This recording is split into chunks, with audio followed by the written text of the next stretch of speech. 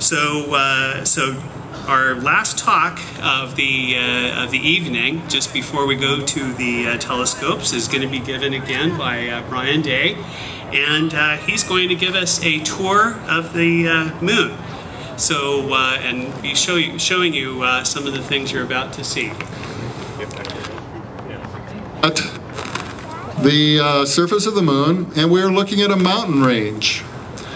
This rugged terrain right here is the Apennine mountain range on the surface of the moon. It's a tall mountain range, and you can see that it's got some interesting, very flat terrain just above it and to the right. So what you're seeing above and to the right is one of those lava plains or impact basins that Jack Burns was talking about earlier. It's a very, very flat area of lava, and you can see that's the Sea of Serenity. But then this rugged area here, we have the Apennine Mountains. It's a tall mountain range. It gets up to probably better than 16,000 feet. And the interesting thing about the Apennine Mountains and about mountain ranges on the moon in general is, we're going to switch mics here, okay. The interesting thing about mountain ranges on the moon in general is, unlike on the Earth, they are not formed by colliding plates, but actually a completely different type of collision. This actually represents the ring, part of the ring of a very large impact basin. Just off the left-hand side of the screen and to the night side of the moon is a huge impact basin called the Imbrium Basin. It's about 1,200 kilometers in diameter. And the Apennine Mountains represent part of the ring of mountains around the edge of that basin. Now, if you take a look at this, we're looking at just a portion of the Apennine Mountains. A lot of it extends down and to the left into the shadowed nighttime side of the moon. So the actual length of the mountain range is about 600 kilometers. We're looking at the northern tip. And as you look at the northern tip of the Apennine Mountains, just on the left-hand side there's kind of a dark shadowed bay. That is where the Apollo 15 landed. I'm going to try and get that centered in the field of view here. So this is where the Apollo 15 mission went. Now as we head north, there's a little bit of a break, and then we come to another mountain range. These are the Carpathian Mountains. And these get up to about 3.5 kilometers in height. And again, they form part of the ring around the edge of this giant Imbrium Basin. We're going to follow that ring around to another set of mountains. Now we're into the set of mountains called the Alps. You can see the Alps in the middle of the field of view there. And if you look very carefully, going through the Alps, you'll see a long linear gouge going from upper right to lower left. That is called the Alpine Valley.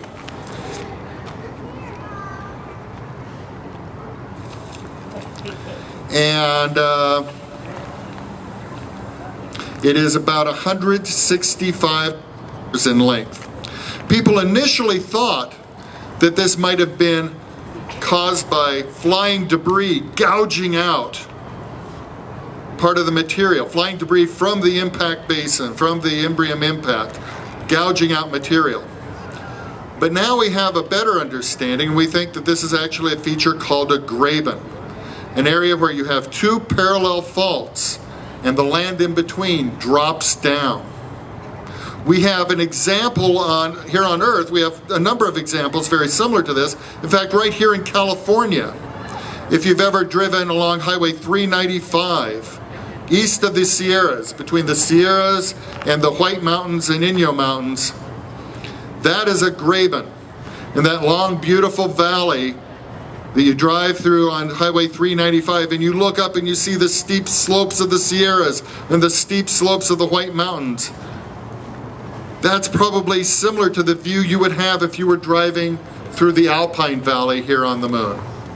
Very, very, very interesting area.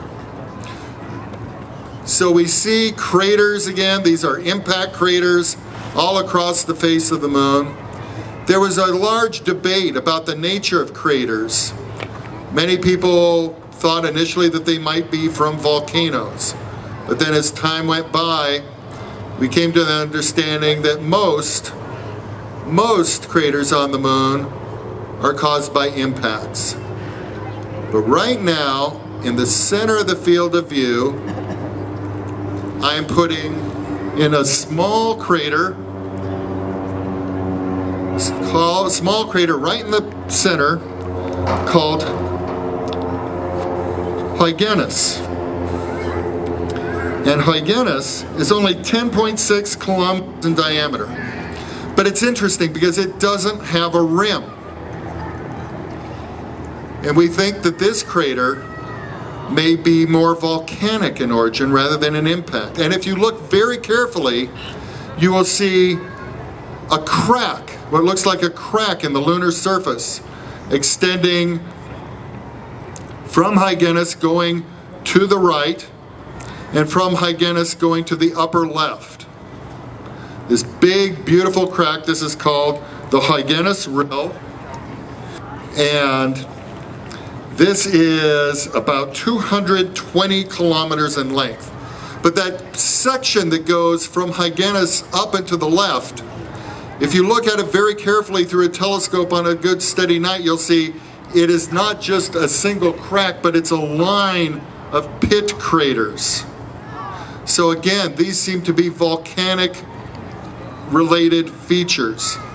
And again, if you have ever been to Hawaii, on the big island of Hawaii, and you go to Volcanoes National Park and you drive along the Chain of Craters Road, those are pit craters.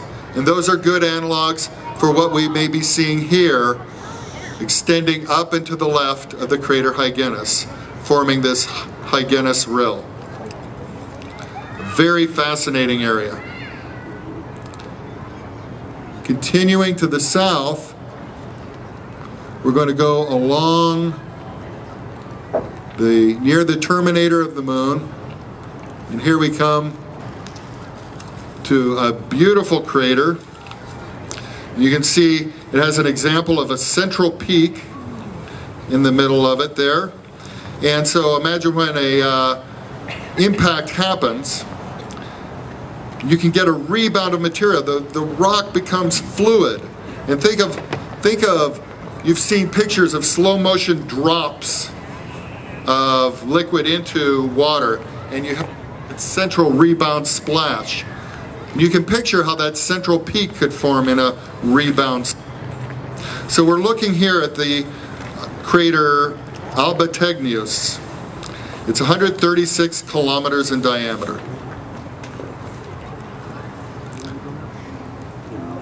Now we're going to head back north again. And what I'd like to do is wrap up. Let's see here. We're going to move out into the Sea of Tranquility. Bring the exposure down just a bit. And so now, the dark area you see above on the upper part of the screen is the Sea of Tranquility. And now right in the center, on the lower edge of the Sea of Tranquility, right in the center of the screen, is the spot where in 1969, Neil Armstrong took that famous first step on the moon. So, again, we take a moment to thank Neil Armstrong and the astronauts and the many thousands of people who made that first flight to the moon possible.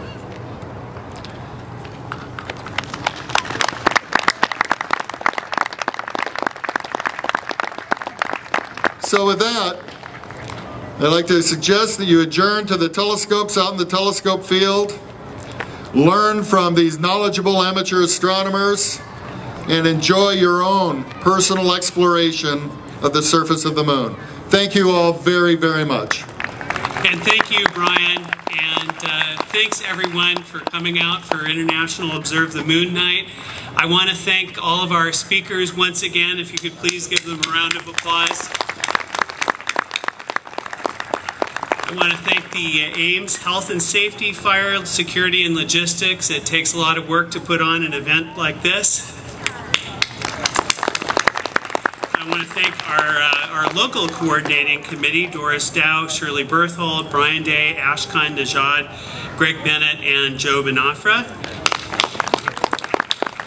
And then once again, a big round of applause for all the amateur astronomers who volunteered their time and telescopes, so you can look through them.